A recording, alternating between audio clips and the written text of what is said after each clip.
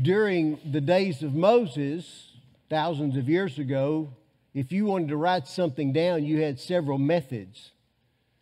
One method was to write it on paper, a very crude form of paper. What they would do is they would take papyrus reeds and they would interweave them, and then they would take a hammer and smash them, and it was the first crude form of paper, and you could write on that. The problem was it didn't last very long. It would grow brittle, it was old, but it was something you could write notes on or something to remind yourself of.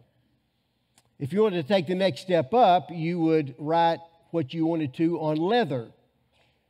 The problem with it is you had to get a skin and you had to tan the skin out, and then you would write on this leather, but it would last longer than it would paper. So that was a medium form of writing material. The next step up was a metal cylinder. They were mining copper at that time. You would take copper, you'd smelt it, and then you would beat it out into a very thin sheet, and then you would inscribe on the copper. You'd take a sharp knife or a sharp awl, and you would inscribe what you wanted on there, and it would last much longer than leather or paper. Problem was, it cost more. You had to find the metal, you had to refine the metal, and then you had to beat it out, and then you had to inscribe it on there.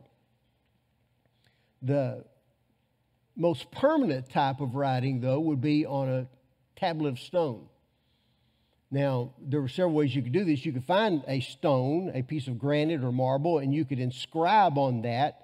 And much of the archaeology that we know of today and the writings that we have from the days of Moses are inscribed on monuments and buildings. Or you could take a clay tablet that was made out of clay, and you could write on it, put it into a kiln, you dry it up, and then it would be permanent, and that would last for a long, long, long, long time. And that is what Moses was holding in his hand. God had written on the tablets, front and back. There were 2 copies of it, and that indicates that it was a legal document. It's not that the first 5 were on one tablet, the next 5 were on the other tablet. Instead, there were 2 copies. And anytime you had a king's document or an official document, you would always have 2.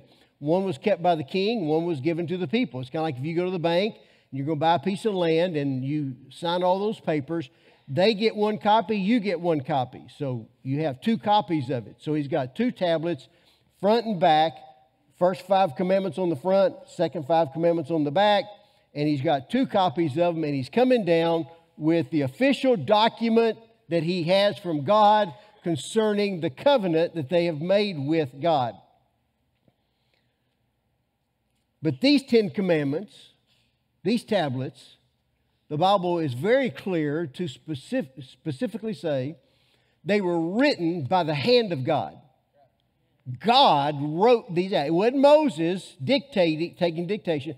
God wrote these out. So what he's holding is the most valuable documents on the face of the earth, written by God, given to Moses, confirming the covenant that had been made. The people are down the camp. Halfway up the mountain is Joshua. Joshua is Moses' personal aide. He's waiting on Moses. Moses goes up by himself to the top of the mount to meet with God. He finishes his 40 days. He comes back down and he meets Joshua halfway down the mountain. Joshua said, I'm hearing something down there in the camp, and I can't quite figure out what it is. Real noisy. It sounds like a war's going on. But it doesn't sound like the cry of victory. It doesn't sound like we're winning, but it also doesn't sound like the cry of defeat. It doesn't sound like we're losing. But boy, it just sounds like a really, really loud party that's going on. A lot of singing, hollering, screaming. We don't know. Maybe people are fighting. Maybe they're laughing. I can't quite figure out what's going on down there. So as I've studied this passage, there's so much good stuff here. I could spend a lot of time, but I've narrowed it down to 3 points I believe God wants us to make. So these are the 3 points. First, we're going to look at the passion of Moses. The passion of Moses. And then second, we're going to look at the penalty of sin. And then third, we're going to look at the position of faithfulness. Okay? So that's your little outline today, and we're going to start with the passion of Moses. So listen to verse 19. It came to pass as soon as he came nigh unto the camp that he saw the calf and the dancing, and Moses' anger waxed hot. And he cast the tables out of his hands and broke them beneath the mountain. Ephesians chapter 4, verse 26 says, be angry and sin not. Let not the sun go down on your wrath. I know some folks would say, well, it's a sin to get angry, but that's not true. That's not biblical. We can get angry. In fact, I would encourage you at times to get righteously angry over some things, to have some passion, to have a heart about things. But that does not give me license to sin. Even when I'm righteously angry, it does not give me the right to curse somebody out or to righteously say I did it because I was angry and I sinned. Moses was mad. The Bible says, and this is a very strong word, his anger waxed hot. That means he was burning with anger. His face was red. He was gritting his teeth. I mean, tears were coming to his eyes. He was ready to explode. And honestly, I think I can identify. Somebody said last year, well, I think Brother Billy has a temper problem. I said, no. There's somebody on staff that's got a temper problem, but it ain't him. It's me. I'm telling you, as a child, brother, I could explode. I get mad. My brother knew every button to push to make me mad. And I think football really helped me out because the coaches liked it. Don't you think that I get righteously angry when I hear one of our church members has gone out and gotten drunk? Don't you think that makes me angry when I hear of a husband beating up on a wife? Don't you think I just grit my teeth in anger when I hear of a child, a little baby being abused by the people that are supposed to be protecting them? The Bible says Jesus got angry. He got angry at the vendors who were cheating people in the temple. They had come to worship God, and they were there cheating them, taking advantage of them. And instead of encouraging them to worship, they were turning off their worship. And he got so angry, he took some cords and made a whip, and he turned over their tables and ran them out of the building. Kicked over their tables. A righteous anger is a second cousin to passion. But we should be a people of passion, amen? Aren't you glad your preacher's got a little passion? That don't just stand up here and give it a Johnny one-note sermon. People should be passionate. I'm passionate about my children. I'm really passionate about my grandchildren. Sunday school teachers should care about their students. It ought to bother them when somebody falls out. It ought to bother them when a divorce takes place. If Moses didn't care about the people, then he would not be passionate about their relationship with God. I'll give you an explanation. You would think Moses was holding the Ten Commandments. Now, the movie, if you've seen the movie, The Ten Commandments, Charlton Heston just got mad and threw him down. But that's not what the Bible's saying. It says specifically he went beneath the mountain. He went at the foot of the mountain. Moses, though angry, went to the place where the covenant was made. He went to the foot of the mountain where an altar was set up, where they had ratified the covenant with a sacrifice. He went there and said, you've broken the covenant. You've broken the agreement with God, you knuckleheads. And there he broke them. It's not that he's got, no. He specifically took them to the place. It's like a husband who's had a cheating wife would say, I'm going to take you back to the church. We're going to go back to the altar where we made the vows. This is where you broke the covenant. Here's the marriage license. I tear up the marriage license at the place where it was ratified. That's what he's doing. And he was angry. Concerning the golden calf, theologians believe that Aaron had crafted a wooden frame.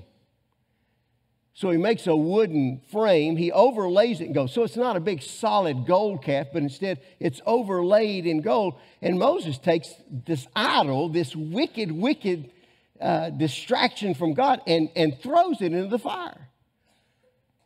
So it burns up. The wooden frame burns up. The gold melts, and he has it, ashes and gold, ground up into powder and cast into the water supply. Now, it's not like everybody stood in line when I got to drink a cup of the water.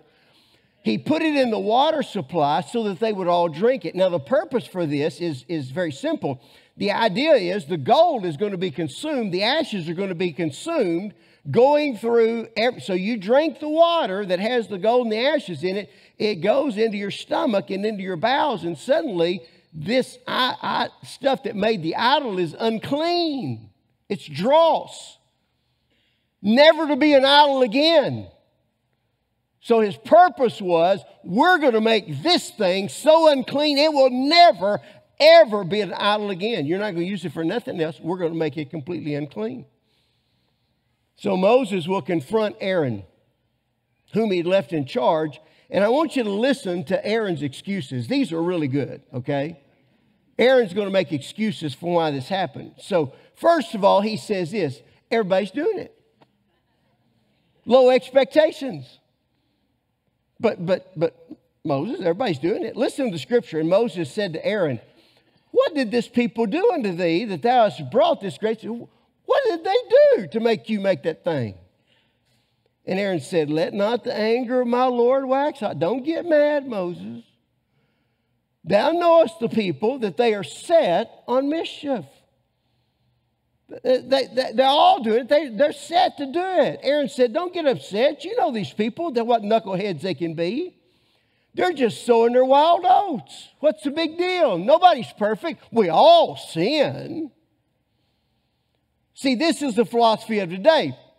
Well, I know my child's going to drink because everybody's drinking alcohol. So I'll just provide it for them and their friends at my house where I can keep an eye on them. I've actually had somebody tell me that. I wanted to take a baseball bat and hit him in the head. Well, I know my child's going to have sex, so I get them protection and vaccines and provide them a safe place. Well, just lower the standards, why don't you?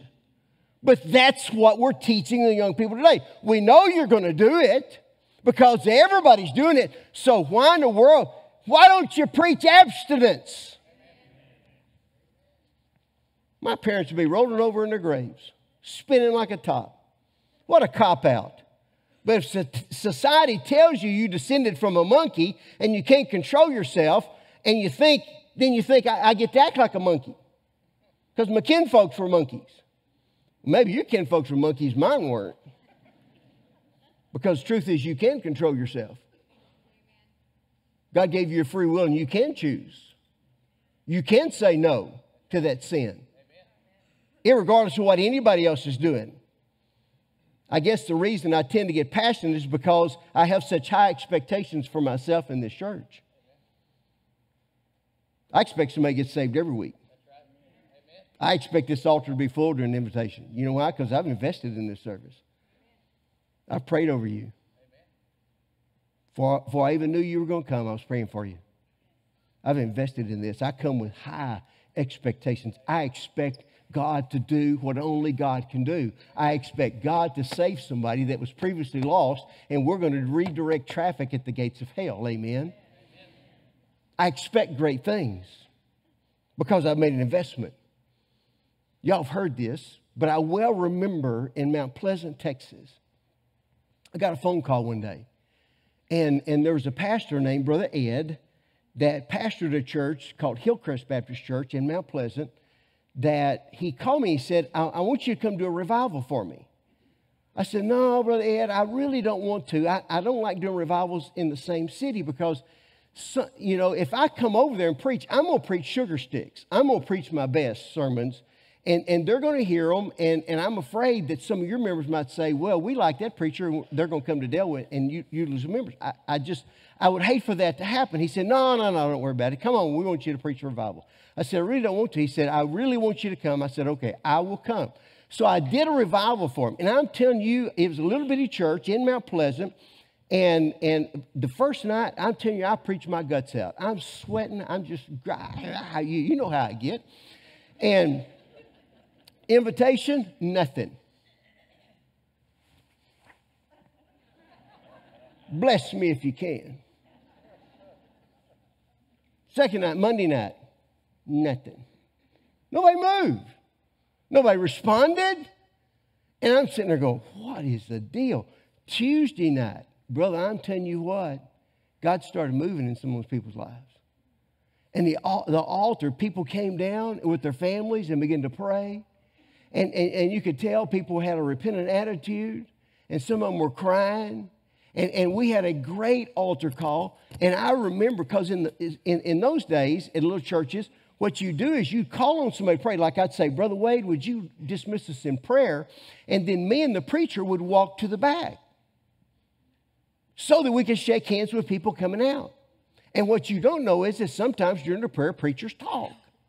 So we got back there, and well, I was just so excited because something was breaking loose and people were getting right with the Lord. And I kind of leaned down and said, that was a great altar call, wasn't it? And if I'm lying, this is exactly what he said. He goes, they don't mean it.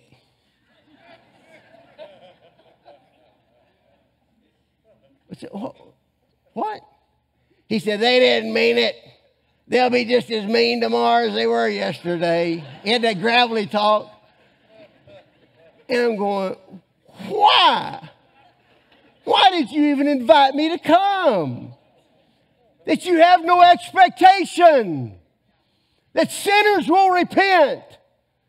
That people will come and get their families reunited. That people will come and recommit their life to Christ. That the lost will be saved. Why? Why are we even having a service if you have that low of expectations? You ought to expect the best out of your children. You ought to say, well, everybody else is doing it. I guess I'll let them do it. No. You need to set high standards for your children. High standards for your own behavior. First excuse, well, everybody else is doing it. Listen to Aaron. This is the second one. This is a good one.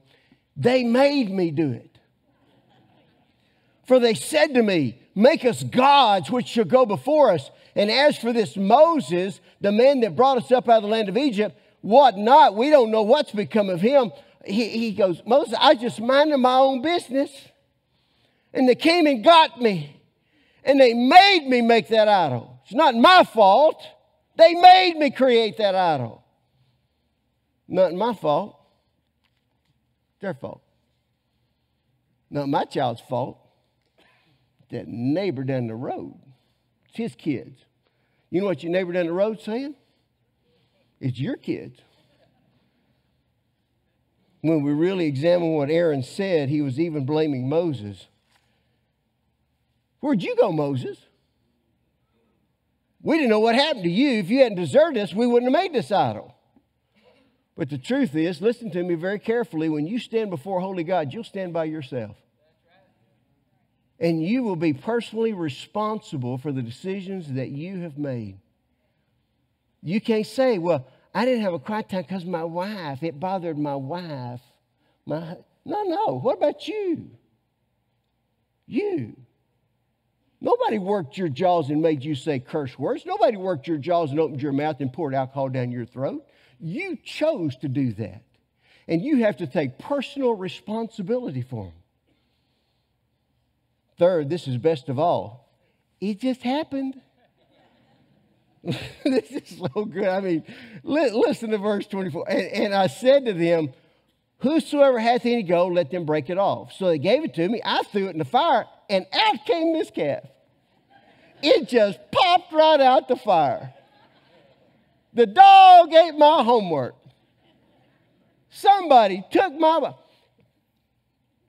We might expect that excuse from a 10-year-old, but after you pass the age of 11 and living in unrepentant sin, then the question you should ask yourself is, not will this be acceptable to the world, but will my excuse be acceptable before holy God? Is the reason I'm not serving God, the reason I'm not taking one of those boxes, the reason I'm not going on a mission trip or praying for a mission trip, the reason I'm not coming to day of prayer, the reason I'm not going to Sunday school, will that hold water when I stand in the presence of my risen Lord and look at the scars in his hands and in his feet? Because see, a lot of the excuses you give me or your Sunday school class or your Sunday school teacher or to your husband or your wife, that holds water. They'll accept it because they're kind and gracious. But you got to ask yourself, will it hold water when I stand before holy God? Now let's look at the penalty of sin. The Bible says in verse 28, 3,000 men would be slain as a result of this sin.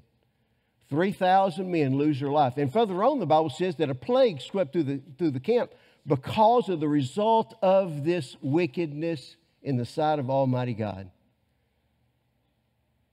There are consequences to sin. Amen. Can I hear a good amen for that? Amen. There are consequences. If you're going to play, you're going to pay. Somehow, some way, you're going to pay. There's no saying that says sin will take you further than you want to go. It'll keep you longer than you want to stay, and it'll cost you more than you're willing to pay. Sin is going to cost you. Unrepentant sin, dear Christian friend, will cost you something. And the sobering truth is, though God is merciful and is willing to forgive the repentant child of God, there's still natural consequences to your sin. The consequences of a promiscuous lifestyle have devastated many a family. Well, it's not hurting anybody, brother. Oh, yes, it does. It does hurt people. And it's going to hurt you. Unplanned pregnancies, broken families, broken trust, broken hearts, and the consequences of substance abuse can be both heartbreaking and deadly. God placed boundaries on our behavior because He loves us and wants the very best for us, physically, mentally, and spiritually. And there's always a penalty for sinful behavior. And it costs them. It's going to cost you. If the Holy Spirit's revealed something in your life that you're doing that you should not be doing. Well, here's what the great part. This is the position of faithfulness. Verse 26, when then Moses stood at the gate of the camp and said, "Who is on the Lord's side? Let him come unto me." And all the sons of Levi gathered themselves together unto him. The last thing I wanted to point out this morning is absolutely incredible. It's a testimony of restoration and of God's mercy.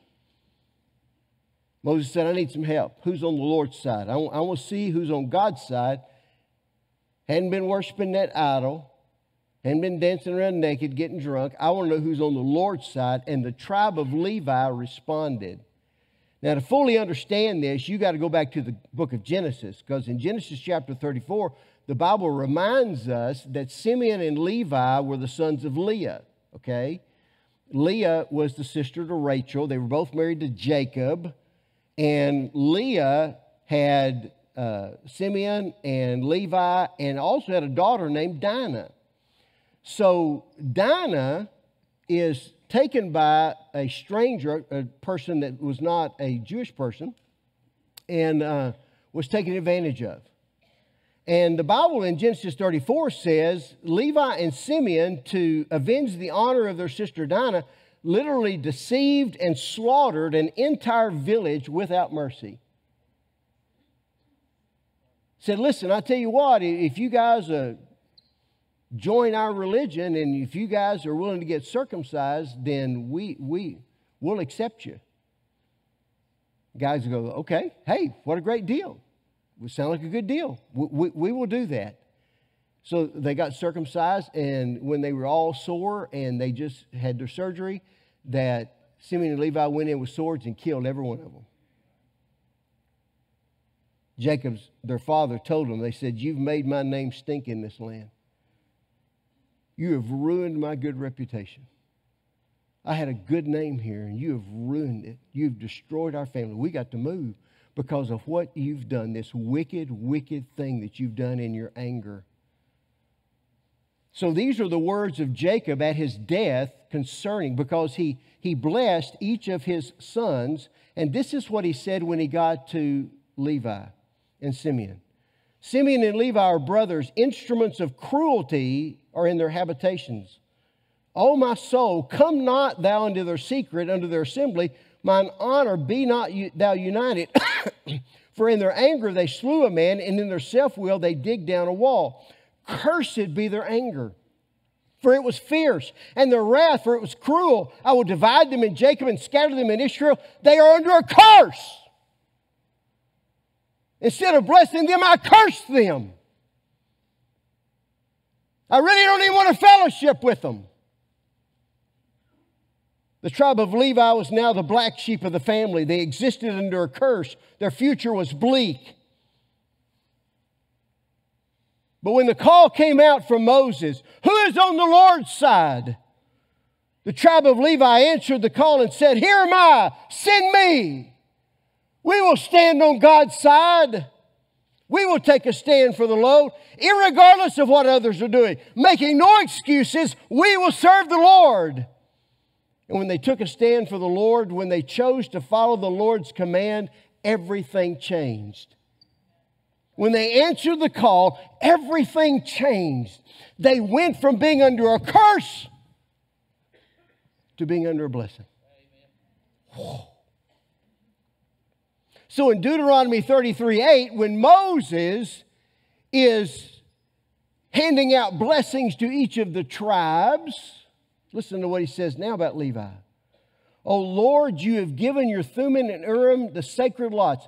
You've given to Levi the position of discerning your will among all the tribes. You have put them to the test at Massah and struggled with them at the waters of Meribah. The Levites have obeyed your word and guarded your covenant. They are more loyal to you than their own parents. They ignored their relatives and did not acknowledge their own children. They teach your regulations to Jacob. They give your instructions to Israel. They present incense before you and offer whole burnt offerings on the altar. Bless the ministry of the Levites, O Lord, and accept all the work at their hands. From living under a curse